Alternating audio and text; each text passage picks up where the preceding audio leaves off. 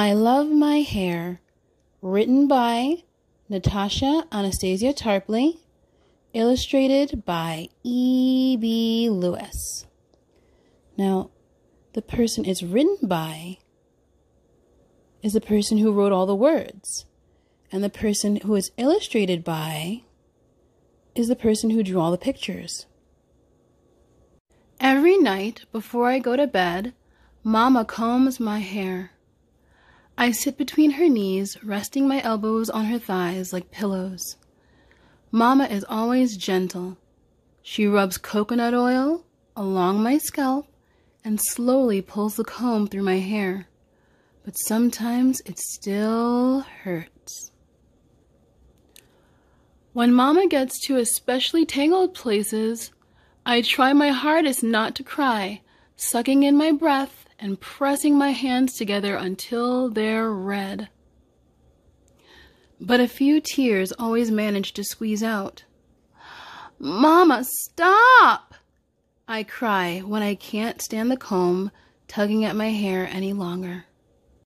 Mama puts the comb down and rubs my hurting places. Then she leans in close to me, like she has a big secret to tell. "Do you know why you're so lucky to have this head of hair, Kiana?" she asks. I shake my head no. "Because it's beautiful, and you can wear it in any style you choose. I can spin your hair into fine, soft yarn, just like our grandmothers did at their spinning wheels, and weave it into a puffy little bun.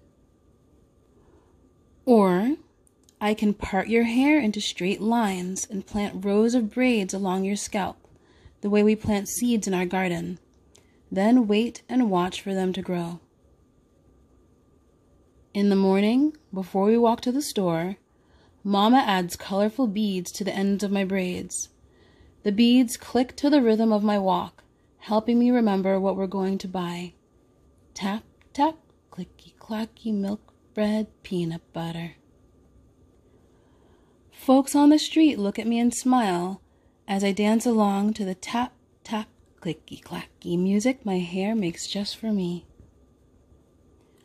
Some days, I just let my hair be free to do what it wants, to go any which way it pleases. Then my hair surrounds my head like a globe. This is my Afro style. Once, when I wore it, the kids at school teased me. My head felt heavy, and I let it hang down low. But my teacher made me feel better. She said that when she was growing up, folks counted their hair as a blessing. Wearing an afro was a way for them to stand up for what they believed and to let the world know that they were proud of who they were and where they came from. I love my hair because it is thick as a forest, soft as cotton candy, and curly as a vine winding upward, reaching the sky and climbing toward outer space.